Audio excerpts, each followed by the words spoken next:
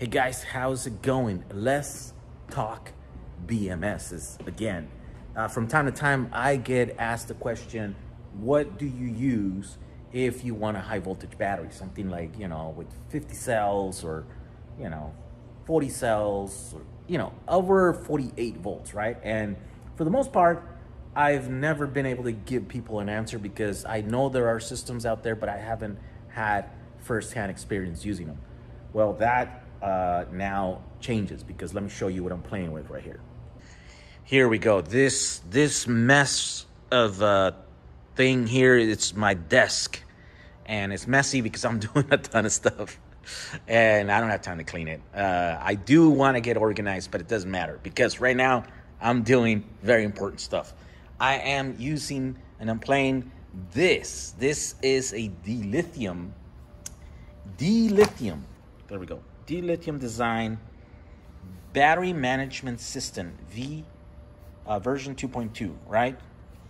So this right here is a BMS that will handle up to 96 cells. And 96 cells is a very important number because that is the norm, that is the standard that has been kind of established in the automotive world for electric cars, right? And so 96 is 350 volts nominal, 400 volts fully charged, right? And so that is what the Teslas and everyone else is doing. So this is 96 is pretty good. This is mostly designed for use in automotive, right? In electric vehicles, DIY electric vehicles. But this can be used for anything. Each one of these, well, this is a controller, right? And then these are like satellites. That's what they call them. I guess it's no longer appropriate to say this is the master and this is the slave. But this is the controller and this is the satellite. And you can put up to 4 of these satellites. And each one of these ones will handle 24 cells, right? Right here, I did this wiring here just quickly, and I'm using 12 of these cells to go in here and just to do the test. Because what happens with these systems is because since they are for automotive use, they're not very intuitive, right? So for the average user, this is going to be quite confusing and quite challenging, including me. I mean, I'm no different, right? I'm an average guy. I don't have anything special, any special skills or anything. So I found this extremely hard to figure out. I spent all morning trying to figure out why I couldn't connect with it. And, downloading, what is it? The drivers for the stupid thing and the other thing, and it wouldn't connect and it wouldn't find it. And we finally narrowed it down to this stupid thing here, which is a USB-C to USB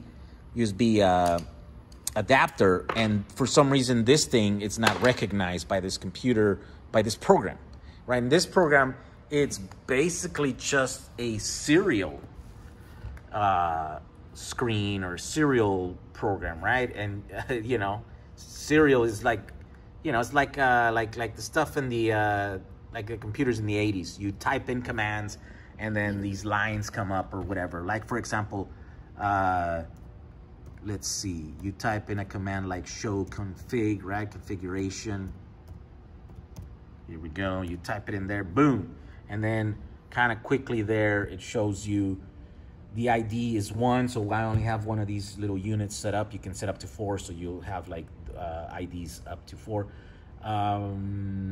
LVC, that's low voltage cutoff at 2.5 volts. I set that up earlier, messing around. High voltage cutoff, it's at 4.3. The other ones, I don't remember what they are. VV min, that's the minimum voltage in which you allow balancing to go on, and that's 3. Yeah, you shouldn't be balancing anything below 3 volts. Thermistors, this thing has a ton of input, so you can put quite a bit of thermistors. I think it's like 8 per box or whatever. So yeah, total of like 32 thermistors. And so you can set up the thermistor max operating temperature at 50. So at 50, you can set it to throw a fault and whatever, do something. Options, balance, cell discharge balance is enabled. So I enable the balancing thing on this guy. So there you go. There's a few of these commands that I'm playing with, and it's hard because you gotta remember them, or else, you know, like show map. Is that what I did? No, show config, show map. It's another one. Let's see. Here we go. So it shows you the configuration. There's one of these.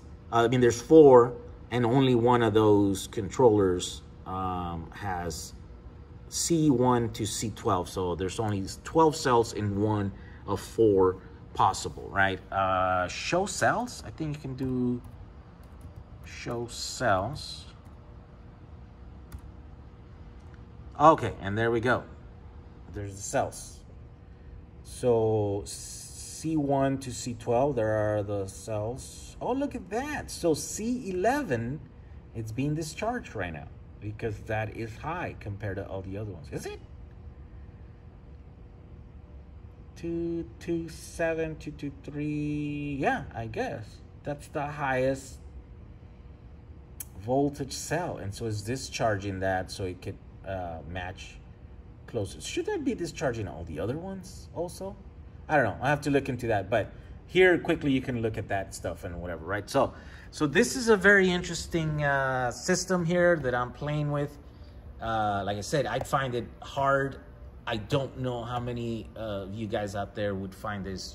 I think a lot of you guys. I think there's a lot of talented people watching me, right? Way more talented than me. And so definitely, yeah, if you're not afraid by typing in code in serial screens and serial programs and having to read, 44 pages of just that, right? It's like, this might be the thing for you. I think this starts like $400, I think, $450 or something for the thing, and these satellites are like $200. So it can get expensive, quite expensive, right? You spend like about $1,000 in a BMS, right? But as far as being something that's robust enough to be in an automotive setting, right? This is it right here. And of course, also this has a CAN command, and also has loops that you can set to do a bunch of things. Yeah, it's got 2 loops that you can set to, what is it called? Open collector, I think that's what it's called, right? So they either ground or they connect to positive. I think either or, right? And so then you can set these to activate relays or lights or whatever, or you can use the CAN. There's 2 more pins here there's CAN high and CAN low, and you can set up a network, and then that can connect to all kinds of stuff, and through that network you can set all kinds of stuff. Like you can set a display unit with all kinds of cool stuff, right? You can set state of charge, like meter, and alarms, and all kinds of stuff, right? And so that's pretty cool. This is configurable to many things, and I think it's now also compatible with some of these LCD units, VCCs, or what is that thing, whatever, the little computers for the cars. And so I'm messing with this right now because I wanted to find something that could handle bigger than just 48, right? This will handle a perfectly good 48 volt battery because 48 volts is usually 13 to 16, depending on the chemistry or whatever.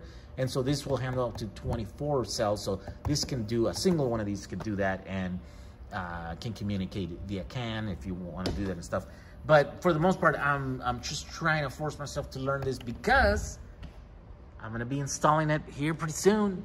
We got this guy spinning. The motor is spinning on this thing. And so now I have to configure the BMS and install it, and then set it so that it balances the cells when it needs to, and it cuts off. I think the only thing that I'm going to set it is to cut off the chargers in any high voltage cutoff situation, right? And so that's going to be the bare minimum. I just, we can get fancier later, but I don't think we don't have time for this on this one project. But anyways, this is pretty interesting to go. Obviously, I do have so many other products that I owe you guys videos on, like this thing. I have to ask for an apologies because they sent me this a while ago now, and I just haven't had time to do it. This one right here, I'm waiting until they are ready. I don't want to make a video right now, and because you can't get it, right? So we're waiting for the production of this to finish and be well to work all the little bugs and stuff. By the way, this is Electrodocus. This is a mass-produced version of the original Electrodocus, which is this one, and then there's like another little one. I have 2 other versions in there. I never made a video on this one really because, again, you couldn't get it. You'd easily get it, right? So I'd like to make videos where I showed you a product and I show you how to use it and stuff. Oh yeah. Oh man, should I mention this? You guys are gonna kill me. But where is it at? These came in and I gotta make a video. I saw another one of these things is the where are they? Here, these guys. These are the CAN controllers for these little batteries here. The scooters. That's coming. I have them already. I just haven't had time to post them to the website. Remember, this is the one where you would turn it in there, it would turn on. I actually already made the video. I just need to edit it, post it, and then put this thing up on the website and stuff. It's just so busy, so busy. There's a lot of stuff happening here. We finally broke down all those batteries, and now they're there, waiting to be shipped. So if you order batteries from me, they're coming. They're coming. I'm sorry that it's taking so long. It's just you guys order a ton of them. You know, I mean, they sold out like in 4 hours or something. So it's like ridiculous, right? We've never had. I mean, yeah, we sold like 1,000 times, % more than we're used to. So you gotta forgive us. I wasn't ready for that. I didn't think you guys were just gonna go crazy in those batteries, and so you guys did. So now we have to pay the price because now we're shipping them as fast as we can, but it's still taking like 8 days or something. So there we go. This is just a quick video. I gotta go to sleep now. I've been working too hard. It's like the weekend essentially, and I'm still at the office. What the hell? I gotta get a life. All right, guys, thank you for watching. We'll see you guys in the next one. Bye.